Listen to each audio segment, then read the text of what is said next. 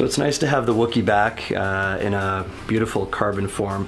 Took a 2-year hiatus. Devinci had a lot of success last season with their Darwin 27.5 carbon frame, which was kind of cut from the same mold.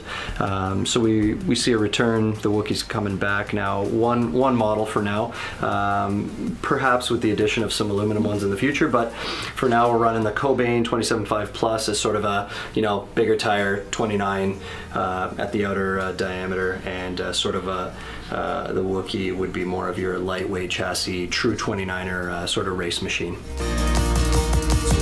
So first time we're seeing this really in any of the lineups now for 2017 is the new Fox Factory Stepcast 32. So we're getting that beautiful Stepcast that we saw a lot of pro riders riding with, including Canadian Emily Batty, and pretty much now we're seeing it now prevalent on the entire XC circuit.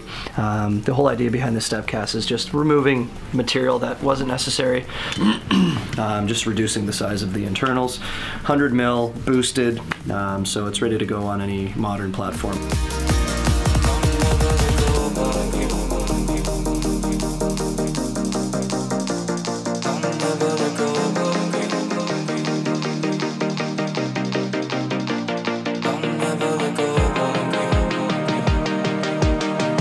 Wheels on the Wooky are taken care of by Raceface. We've got essentially the original turbine wheel hubs, which are fantastic. Straight pull, SAPM spokes, double walled rim, nice wide profile now, just you know, in accordance to sort of where the trends are going.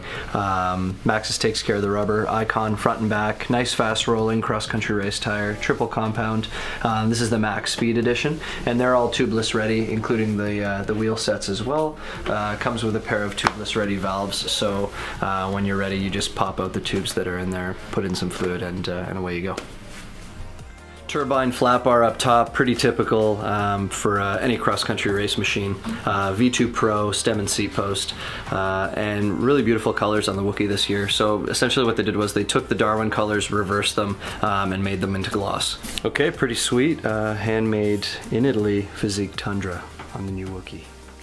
And as I mentioned earlier, with the front hub, the rear hub is also boosted, so it's a 12 by 148 through axle. And again, just future-proofing the bike and just allowing you to really have a little more versatility moving forward when thinking about upgrades, carbon wheels, what have you. And we've got a Shimano external threaded bottom bracket. Actually, really cool design here. Technically the frame is a PF30, but what they've done is they've inserted a press fit sleeve, and then that's actually threaded, and then they've inserted the external threaded Shimano bottom bracket. So a lot of options moving down the road. If you want to switch to, let's say, a Raceface Next SL, then you can do so and press fit a BB92 into there.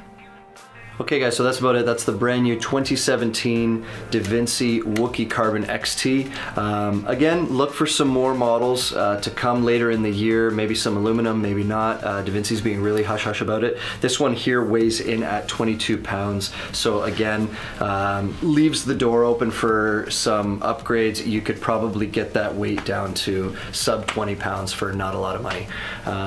So if you want to book a test ride, just give us a call, or check us out on Facebook, Twitter, and Instagram. Make sure you give us a thumbs up, like, and tell your friends about our YouTube page. Thanks a lot. We'll see you next time.